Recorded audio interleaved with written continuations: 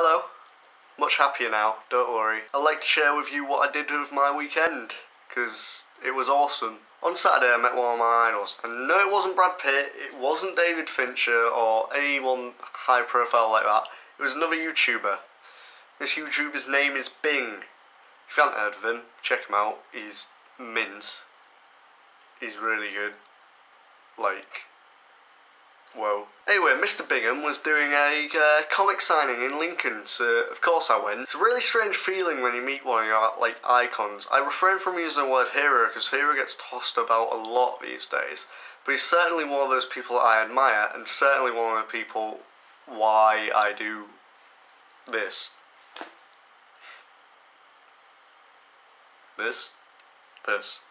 Yeah, this. Meeting him was a great experience. He was really lovely and treated me like he had known me for years, which kind of put me on the spot. See, there's two things about me. I can either be really confident, or I can be the most socially awkward person in a room by myself. Like this. This is kind of awkward, innit? You're watching me, I'm talking to you. It's awkward. So with him treating me so nice and me not knowing what to expect, I kind of went for the latter option and I froze. I didn't know how to talk to him, I didn't know what we could relate to, and it's odd, seems though I've watched him for 3 years, I should know what to talk to him about. But I didn't. I walked up to the stall and I remember thinking, this is so surreal. I must say it aloud because he looked me dead in the eyes and said, yes it is. So, I'm already thrown from 2 seconds of being there. Great! I then reached out my hand to shake his, not thinking that the puddle of sweat may incidentally ricochet off his hand and hit him in the face. Luckily that didn't happen. I didn't faint on his shoes either.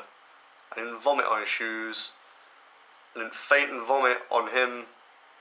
I didn't do a lot of things which could have gone wrong. So that's always good.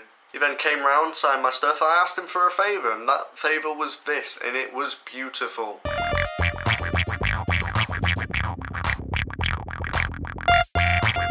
So yeah, I made funny faces with one of my icons, and it was great.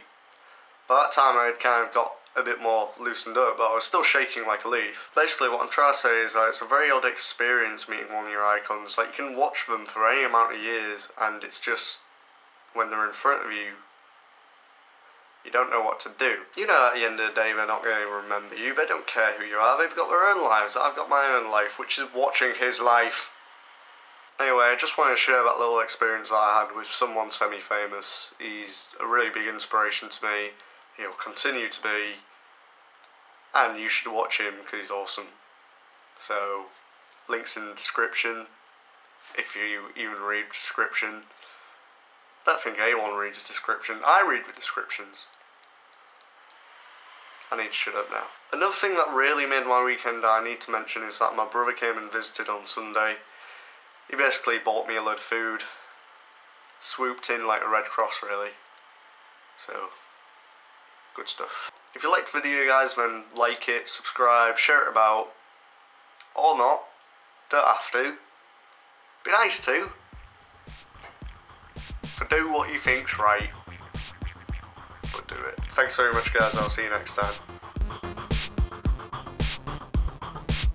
Literally the epitome of sex right here. Thanks, man.